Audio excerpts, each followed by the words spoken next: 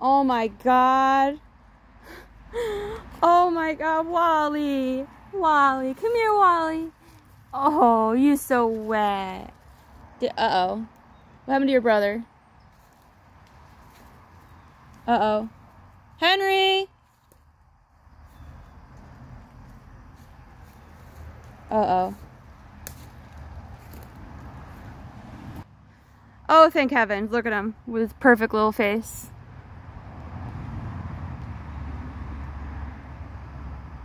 Oh.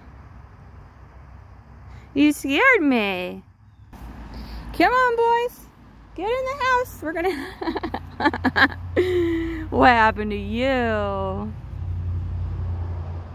You misbehaving. You guys want breakfast? Oh. Just have to manipulate him. That's all. Alright, so I did check the time. It is 7:35. So we still have time to show you. So I showed you her side and now my side.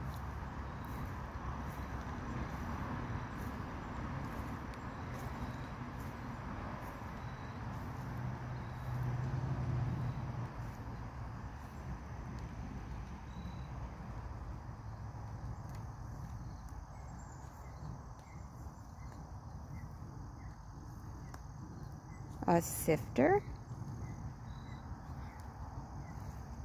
So this is going to be the before picture of, and then over the weekend.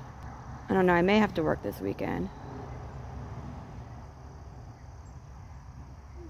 Rotate it all here. So from here, I'm just going to check to see if they have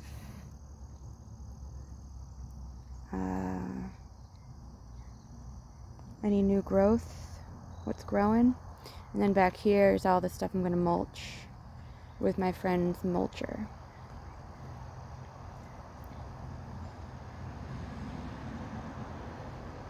But sometimes you can let weeds grow and then cut them. So like the white roots, I think they call it mycelium, would grow. So from here I planted like 1, 2 of the babies from that tree over there. So we'll go. And then this is definitely something. This is the same stuff that's in the garden. So I'm gonna let that live. And then I think that's a weed. So this is where I planted some bulbs from my friend. Rose of Sharon is going to go here. And then I don't know what I planted there, but I put a stick to remind myself.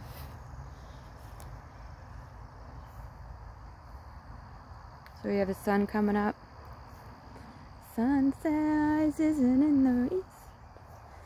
This is with our Christmas tree last year. Last year we took one piece of this and made it a Christmas tree. So this probably will be our Christmas tree this year. Because there's a bunch of kind of like shoots. So sometimes you just gotta pick one.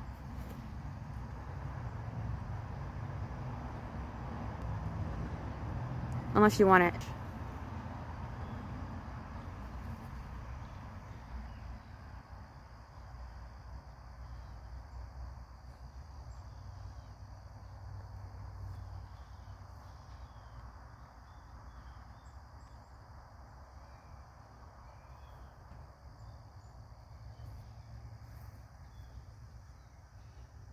Henry.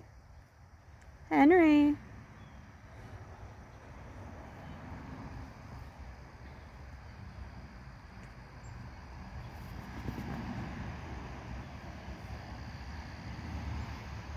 The grass needs to be mowed.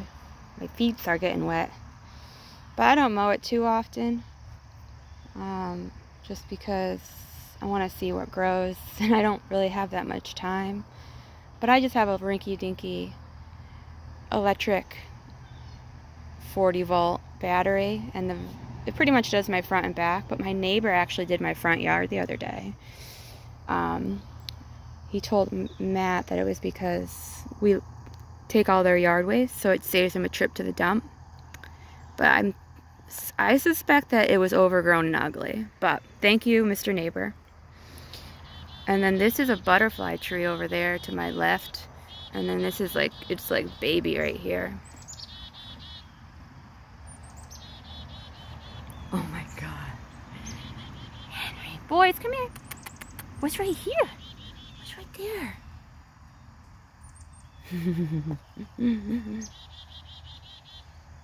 So this is, it's probably like 7:40 at this point, Renee. Today I'm going to the Conte Federal Building to go to the NARA lease, the archive lease, the National Records, and they are closing the facility, so they have a bunch of garbage that they're going to throw away that they offered me to go through. They have carts and bulletin boards. My old sergeant in the Army used to say we were going treasure hunting. We would go to motor pool. Actually, allegedly, we never did that. We never did that. The government's weird about government property, but this is not government property. It's government waste. That's the difference. I'm creating a upcycle room, and actually another gentleman who I deployed with works for the agency I work for, and he handles all the like the DRMO, like, I don't remember what it stands for, but it's basically where you bring all your equipment and then they put it on a website and they find it for other people. So I'm creating kind of the same thing, but you have, in the Army, they had consumables and durable, or no, they had durable and expendable. So durable meaning like a building, an asset that has value, but if it has no value, it's trash. But what I still try to do is find government furniture that is determined waste and then only give it to federal agencies. So I manage like 30 different leases, which I'm like a liaison for the like federal agencies. So sometimes I walk into a space and Sally doesn't have a keyboard, so I give Sally a keyboard and she's oh so happy. But I don't bring them home. I don't give them to friends. I am ducking and weaving over through all of these spider nests. So here's a compost. It's kind of, and if I had, basically I had this compost here before I had this fence here, and Henry, well, it was my old dog Calvin, he passed away, but Calvin and Wally would be underneath it and I would literally not find them. And so I had to do this, and I did this the weekend before I had my mother-in-law's dogs, and the part of the fence fell down over there because I didn't put it in properly, and all 4 dogs were running throughout the cornfield. So that was fun. And Matt came out here in his pajamas, and by pajamas I mean bathrobe, and he was like, you had to move the fence right before company, and it fell down. And I didn't really even secure it better since then. So that's on the to-do. That's the to-do list. Exterior perimeter check. I mean, I just did it the other day, but like, I feel like one day we had a bear in our backyard that like trampled over the fence over there. So this is kind of like, I just been keeping. So we have some more of these. That's fun.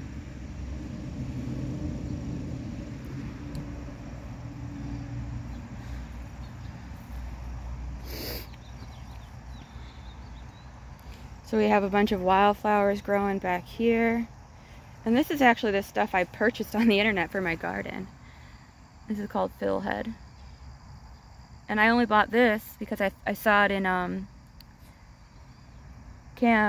California. We went to see all the redwood forests and stuff. My husband, his sister, we went hiking. It was fun. But there was like these really pretty purple flowers. I wonder if I planted them back there in the garden and then birds ate the seeds and now they're over here. Nature. Who knows? Who knows? Mystery to me. So that would be a weed. So I would save this, kill that. And here we have like a trumpet vine coming in, or it could be honeysuckle. So here I'm just gonna weave it in and around. And then this is the path I have to the other side of the house. And my neighbor's neighbor just moved in, and he likes to garden. So he's gonna be making a garden in his garden, and he's been trimming all these trees in the back. But he's better at communicating with the owner of the property, like to cut down trees. Normally we had one tree that fell on the fence line and I just kind of took care of it, but he's more social than me. So he's the land, and I'm a social person, but I'm just not like, I don't know, it's kind of weird I say that. But anyway, he's gonna be cleaning up the whole thing, and he asked, but he burns everything.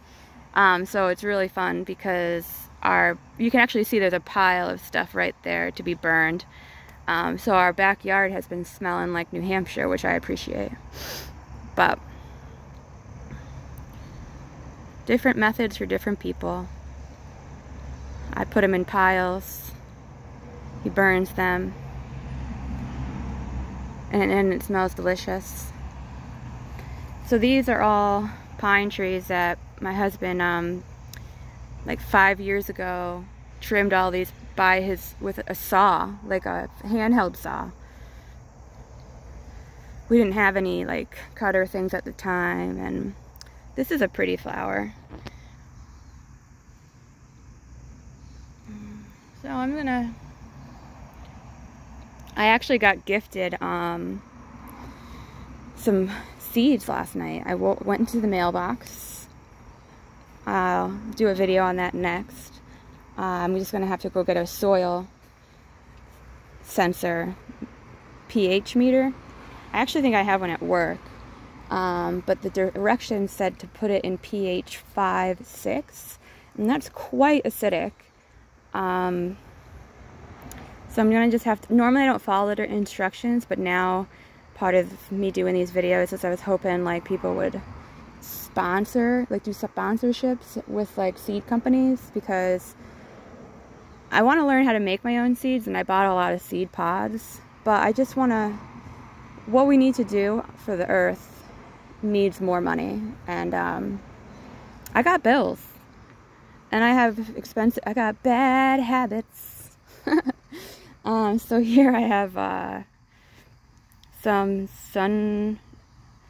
strawberries again, and now I'm just gonna go a little bit. Oh great, what are you doing now? Matt's gonna be like, why'd you put cardboard back there?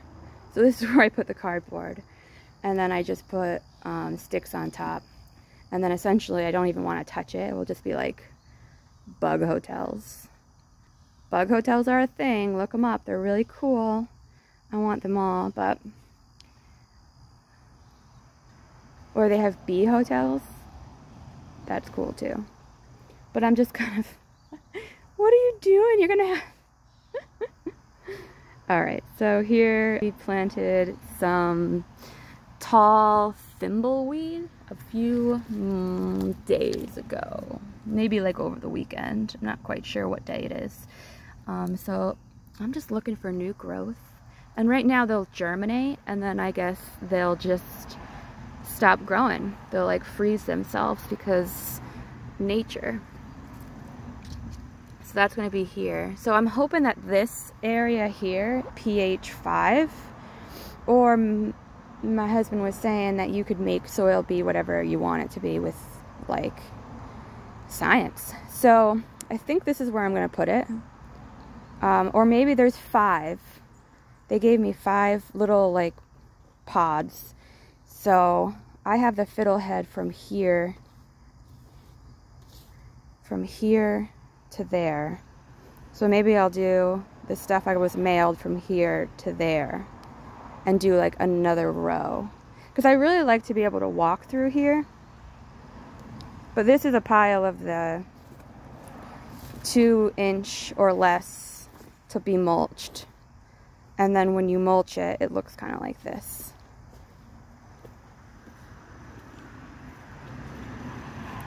So this is mulched. But like, apparently if you have too much sticks in your garden, it like messes up the soil. So this, I have like a kitty litter sifter, and I'll take this to like another part of the yard. But I have all this over here. See what is growing. These are going to be crop covers, so you can kind of see. There's a new one here. So you can take that's a weed, and just kind of toss it on that pile over there. So I kind of like have compost kind of everywhere, and then I also have this compost for yard waste that I've been turning back and forth. So I'll do a video of that up there. And what I'll do is in the fall, when I cut everything on this side, I'll put everything on that pile. And then when I trim all of this stuff or this stuff, I'll put it on that pile. But basically I have different piles for different size sticks.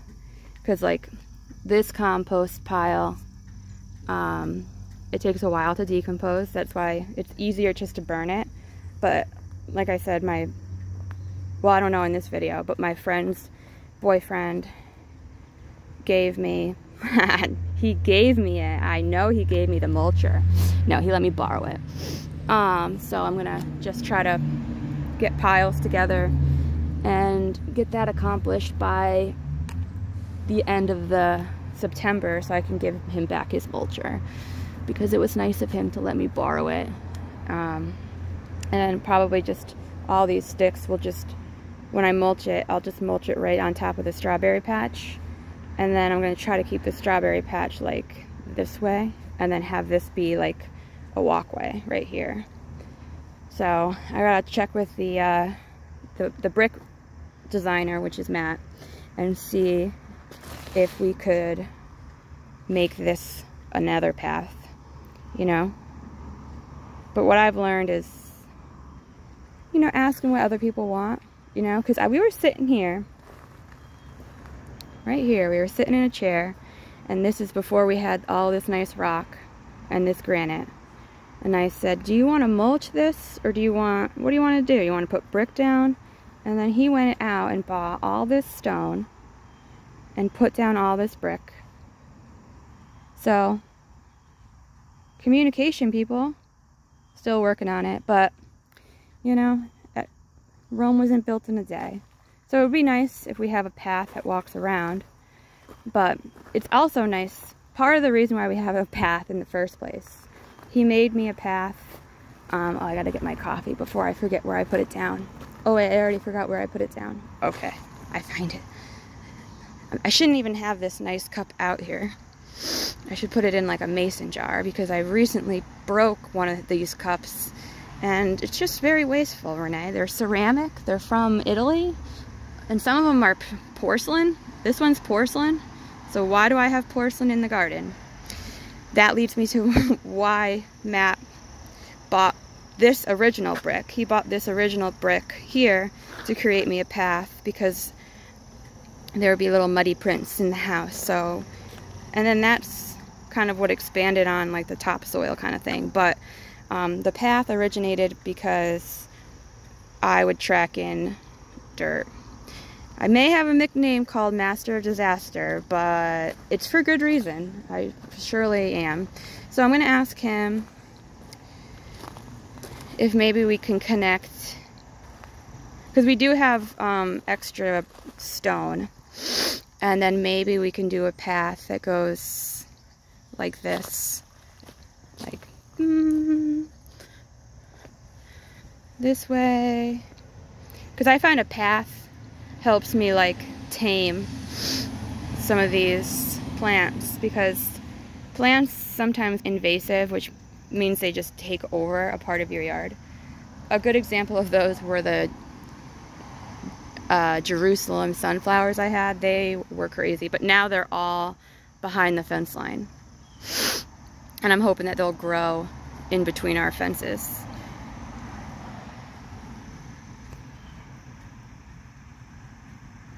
And I checked with the neighbor, and he would support that. And I told him that if they dip into his sidewalk too much, he can just trim them and throw it over the fence line. He did a really nice job on the corner up there. So here is some ground covers. These grow vertically too. So I'm going to try to teach it.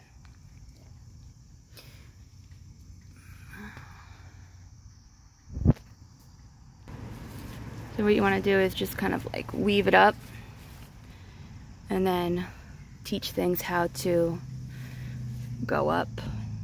Because I want the purple flowers to grow up and I want these to grow. But what I also did was I planted some things in between that I got from someone who was throwing away a bunch of yard waste, and I swear they're flowers that her landscaper pulled up. Oh no, what are you finding, baby? Oh, what are you doing?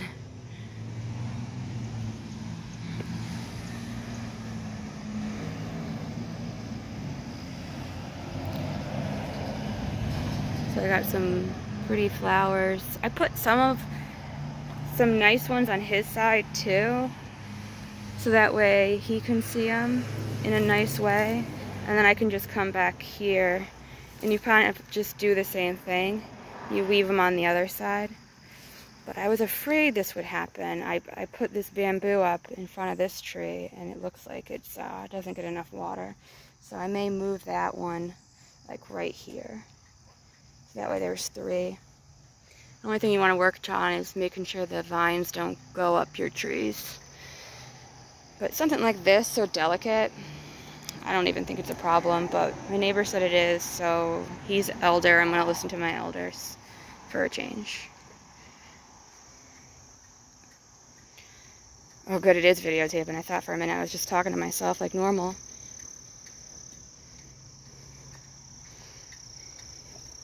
So I'm going to end the tour with a few flowers. I'm going to feed the dogs. I'm going to have to go be an adult. But I'm going on a treasure hunt, so it's really like the work gave me a truck, and I'm going to go to the NARA, help them clean their space. So then it will cost less for the agency. And then I do a lot of the buy-in for my group. So I have a big storage in the basement. So I just put it in there, and then when somebody's like, hey, I need you to order me a chair, I'm like, well, would this one do? It's not new, but it's not old, and you're not that special.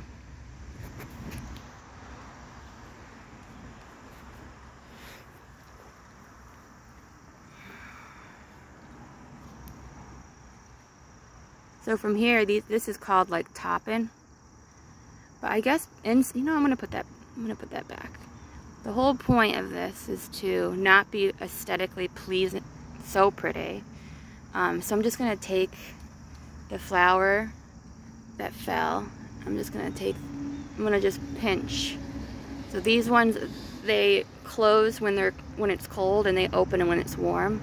But this one was already here. This is a hibiscus. These look like it's new blooms. So this is gonna bloom again, which is fun. And then I'm pretty sure insects can make a nest or something in there. So I'm just gonna cover that up. I'm gonna put it somewhere like underneath that gets a little dry or something. Alright, cool. Got some clovers, and these guys are beautiful. And then here, what I do is, these are morning glories, and I just come out here and trim the biggest leaves I could find. So I'll do that after work or Wednesday. But I'll just come out here, anything that's diseased, anything that's bitten, eaten, I'll trim that off, and then I'll attack like the biggest leaves first. So, and the biggest leaves are allegedly the oldest. And then, so this actually flowered. This is the flowers that are over there, and then there was one over there. And so this is what it looks like.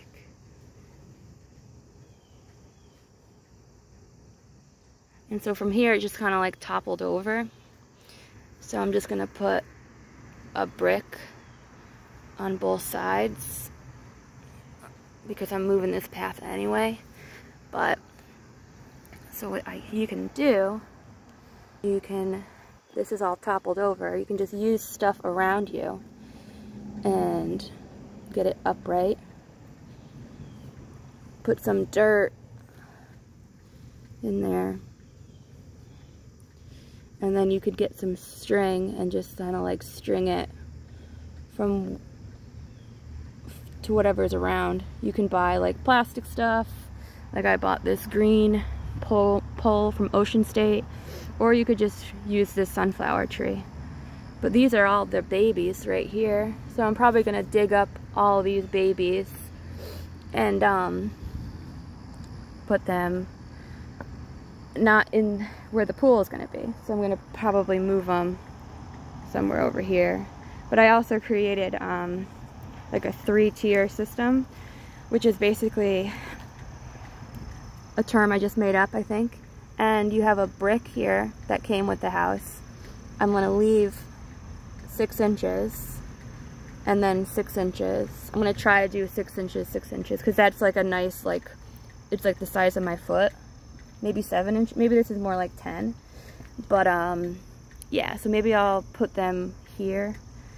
And all that happened was this island is kind of exploding out, and it has these nice ferns that I don't know if I want them, but I could dig them out and give them to somebody or plant them somewhere else, redecorating. So from here I would just trim off all the burnt ones. But they actually come in, they start and they look like this at the beginning, and then it turns into this. This is a weed, but like sometimes I let them stay for the birds because it has like these berries. But if you don't watch it, the berries will drop and you'll get like, it'll be messy. Alright, coffee is there. So here we still have some tomatoes. Sometimes they split this time of year because it's like uneven rain. And also, sometimes if you don't pick them when you're supposed to, they'll split. What else do we have? Alright, we'll just finish it up.